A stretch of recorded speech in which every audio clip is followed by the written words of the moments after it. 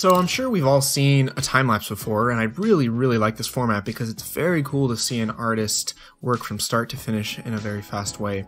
However, most time-lapses fall short in that they don't explain much, and typically, at least I've come to an understanding that they're kind of lazy content for artists. So this time-lapse is going to be focusing on more the process of creating this piece, this 14-hour piece that I did. And with that, let's get started.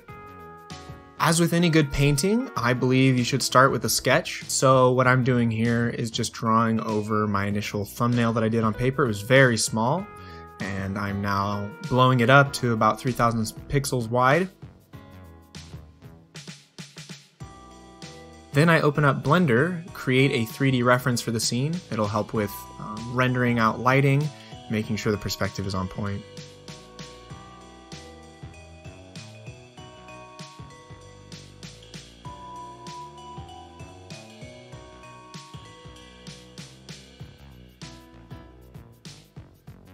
Now that I've created a 3D sketch, I import it into Clip Studio Paint and I just start sketching over it.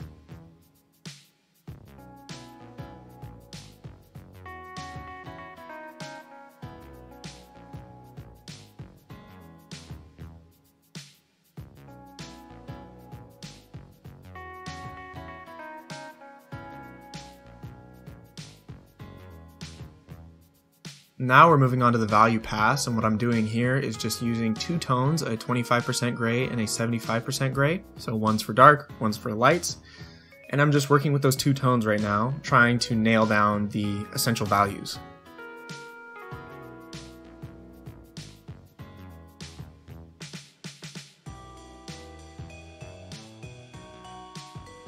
Once the value pass is done, I use a combination of overlay, soft light, multiply layers, and color layers to color the scene.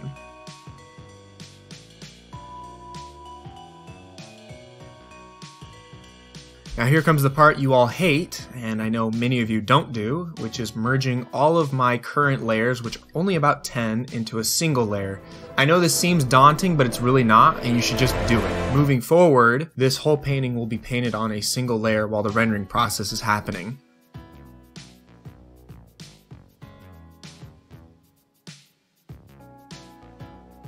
So I'm going to show you a quick example of what this rendering process looks like in real time. I'm using a very simple round brush that I created along with a blur smudge tool. And now I'm just very carefully taking my time going through a process called rendering.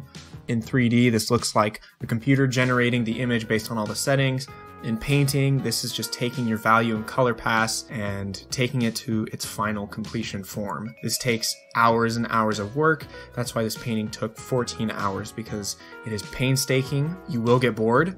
The rendering process is a great time to turn your brain off, listen to a podcast, be patient. It'll go through many ugly stages. You have to overcome those hurdles. And once you're on the other side, you're gonna be really proud of it.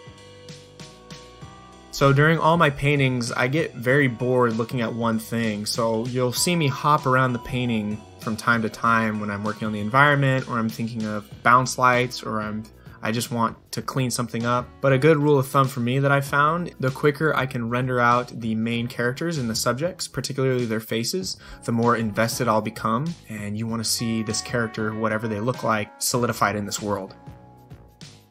You'll see here I made a huge compositional change. I made the characters a lot bigger, and I just kind of selected them with the lasso tool and expanded them, transformed them, made them larger. And so now I have to clean up all the mistakes that I made by doing that. And that's part of the process and also kind of the fun of painting on a single layer. It's a very destructive process, but it's a limitation that will create out of you a better artist.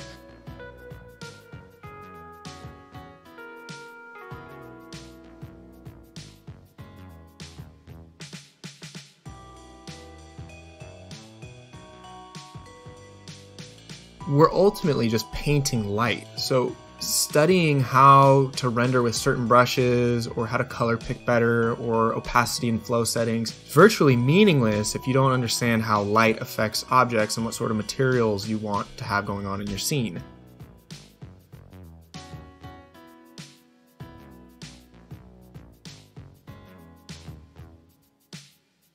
As I'm going through this, I'm referencing the original Marble Garden Zone sprites because I want to stay somewhat faithful and accurate, and as such, I jump back into Blender and start carving out this small little block to create some sort of chip away at this cylinder I have going on the right. It didn't take a whole lot of time to create, and the end result was a very helpful reference.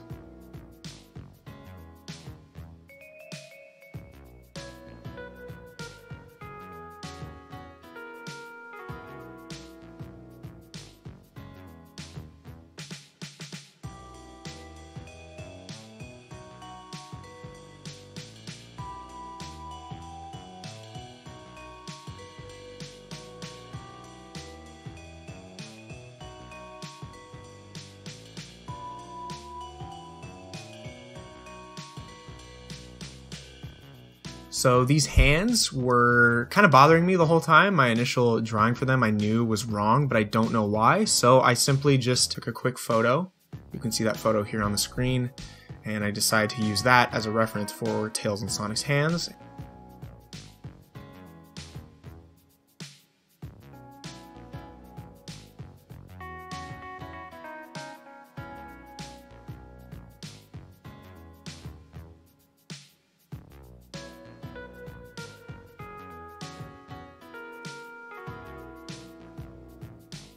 Honestly, the lighting in this painting was particularly difficult because it's a wide-angle lens shot, which means the lighting, it's not clear exactly where it's coming from in one direction. It's actually going to be affecting multiple sides because it's a wide-angle shot, so it's almost like a panorama shot. So you'll see that the lighting affects two different sides of the painting. It's coming from both the left and the right, and that's because it's a wide-angle shot. So realistically, the lighting is like almost straight above, pointing downwards at maybe like a 35-degree angle.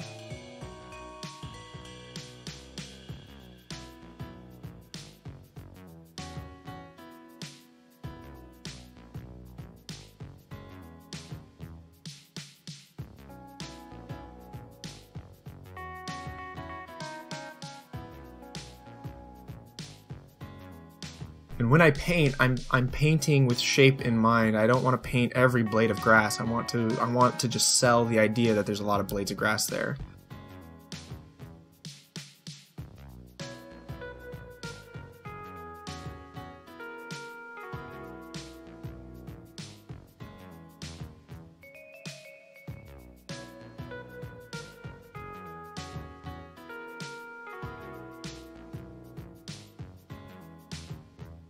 Eggman's ship was definitely one of the trickier parts of the entire drawing process because there's just not a whole lot of reference for it. There's only a 2D reference of his sprite for the whole ship, so I had to create and have fun with what was going on underneath and the mechanics of it.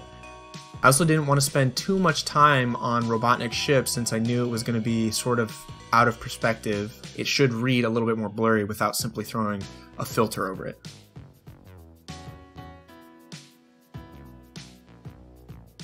Alright, I'm going to skip ahead a little bit, quite literally. 6.5 hours later. So I'm nearing the end of my rendering process. I'm probably about 8 to 10 hours in painting at this point.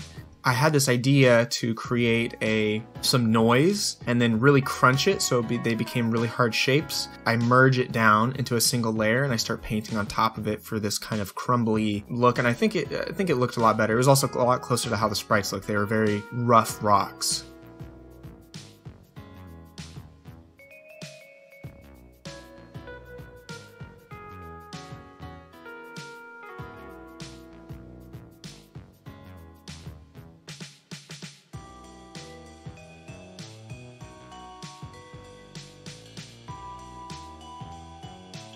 Now as I head into the final stage of painting, I start focusing and thinking about all the superfluous fancy stuff, like some effects, like I see like there's like this wind gust that's coming up from their feet that I just created with a soft brush and just kind of blurred out a bit and then reduced the opacity. I created some blades of grass that were popping up and used a slight radial blur on them. And then I created multiple layers to blur at different levels depending on how far away they were.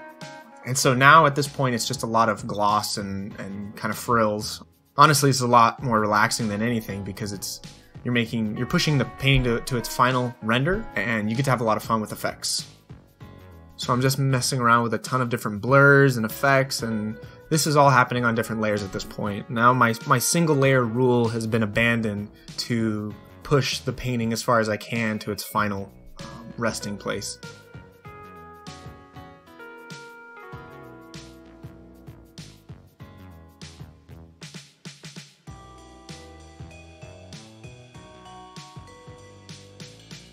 I created a noise texture in a separate program in Affinity Photo, and now I'm just painting that noise texture in kind of some darker areas all over the rocks to make it look a little bit more gritty. And then I really wanted to paint a lens flare, which are always fun to have because it gives your piece this kind of extra amount of realism, like this was taken with a real camera. So this lens flare, it took me a while to figure out, but as soon as it's done, that'll be the end of the piece. And with that, that's going to be the end of this painting process. It will also conclude a lot of my sonic work going forward. This channel will be going through a bit of a transition. If you like my art in general, or you find the things I have to say helpful, stick around. If you're here solely for the sonic content, you may be disappointed by what I produce in 2021. But what I look forward to producing is more videos dedicated to Clip Studio Paint and animation in general, rather than Sonic related content and how to draw that. Thanks for watching this video. I hope you guys have a great day. Happy holidays, Merry Christmas, Hanukkah, all that stuff, Diwali, and Happy New Year. See you in the next video.